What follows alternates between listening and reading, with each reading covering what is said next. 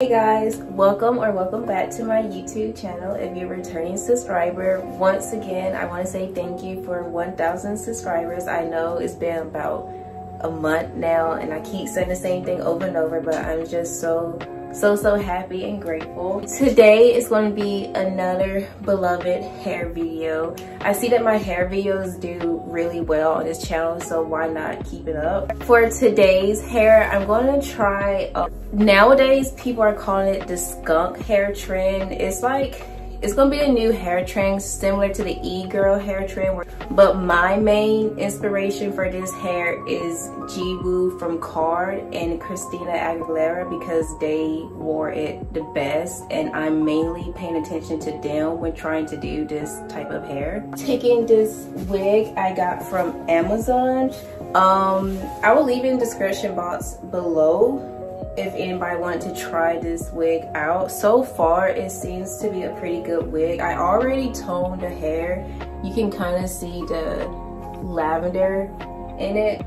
Alright, I don't really have anything left to say for the introduction except for subscribe and follow me on Instagram, and other than that, let's just jump into the video. What I'm going to be using today is this box hair dye by L'Oreal. This is the same hair dye I used in my last hair video when I did the underlayer trend on my real hair. Another thing you're going to need are aluminum foil. And another thing you're going to need is kind of a small brush like this, kind of a precision brush. I'm going to be probably using my paintbrush, especially this one right here. But something similar to these two you want to use because of how tiny and precise they are. And next I'm going to be using this mixing bowl. The box hair dye do offer this bottle right here. However, after using this bottle, I noticed that it's kind of messy. Really don't want this to be super messy. I'm not a professional obviously, but I'm going to try my hardest to make sure the hair streaks look as good as possible. When in total, I think I'm going to have about 6 to 8 black hair streaks. Alright, but that's the plan. I'm not going to really be talking or explaining because I'm not a professional, so don't expect it to be too detailed. I'm just going to go for it and hope for the best. Let me go ahead and start because I'm tired of looking like Queen Latifah from Set It Off. I want to look pretty for once, so here goes nothing.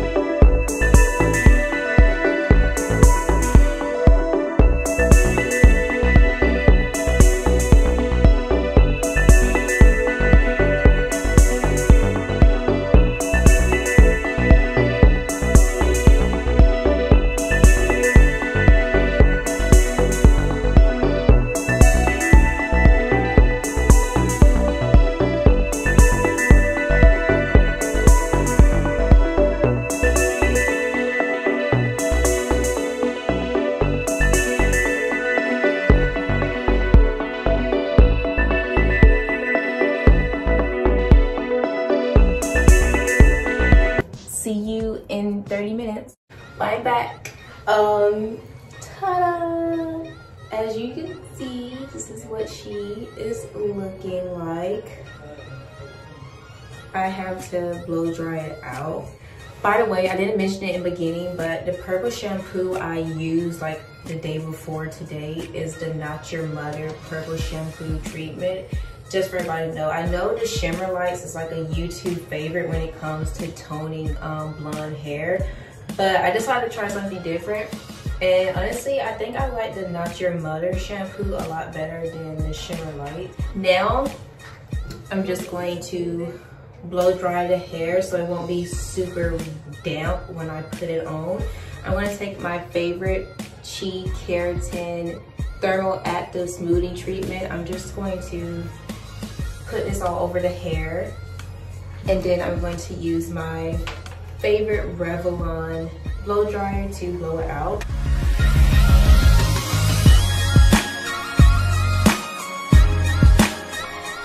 But anytime I blow dry my wigs, I don't blow dry it to where it's like super dry. I only do it enough to where it's not uncomfortable for me to put on my head, because I don't really like putting on a wet wig or a very damp wig. By the way, this is my first time purchasing a 613 blonde wig from an AliExpress company. This is my first time purchasing the 613 wig in general, so I can't really compare it to other 613 wigs. You can see the tracks right here. I know normally with AliExpress hair, when the hair is like really wet, even with the natural black hair, you can see the welts, but once it dries, you can't see anymore, because when your hair is wet, it's a lot thinner than what it actually is. So I'm hoping once it's completely dry, you can't see that, because that's embarrassing, let's be honest. Also, the ends are, they're a little bit brittle. Just a tiny bit brittle, you know, they might break just a little bit. But other than that, I'm still very impressed with it. Also, if you do plan on getting this wig, let me go ahead and give you a heads up that this is what they consider a T-part wig, as you can see the lace. If you don't know what that means, a T-part wig is basically, you can only do a middle part. So if you're one of those girls who like to be versatile with your lace fronts, or you like a side part more than you like a middle part, don't get this wig, because you can only do a middle part. You was all mine, I'll be all in. Okay, y'all, so what do we think? What do we think? What do we think? See, I'm kind of digging this like wet, wavy type of look. It's really cute with this hair color, like I'm not going to lie. I really do like it. I really do like it. It's gonna look so pretty when I like straighten it, make it bone straight, like sleek down straight. It's gonna look so pretty. Okay guys, it's the next day. I straightened out my hair and this is what it's looking like. Overall, I'm pretty satisfied with this. Also, the lace on this wig is super light. Even my foundation couldn't darken it up enough. It doesn't look bad on camera, but it's still kind of bothersome for me. I was thinking about taking the spray tan bottles and just tinting the lace, because the foundation wasn't doing it for me. I feel like that one character from Monster High, Dracula's daughter, I feel like her. I think this looks absolutely amazing. If you do this, I definitely recommend using a mannequin head. I feel like that would make it so much easier. Honestly, I have to get myself a mannequin head. Also, if you want the hair streaks to be like super black, like jet black, I wouldn't recommend using the box dye I use. The only reason why I use it because it's what I had left from the last time I dyed my hair and I didn't want to spend more money. It's not a true black. It's going to look more like a natural black. I'm pretty impressed. I'm super happy I decided to try out this hair trend because I really do like it. I hope you guys like it. I hope you enjoyed this video and I hope you guys subscribe, follow me on Instagram, and be on the lookout for more videos to come.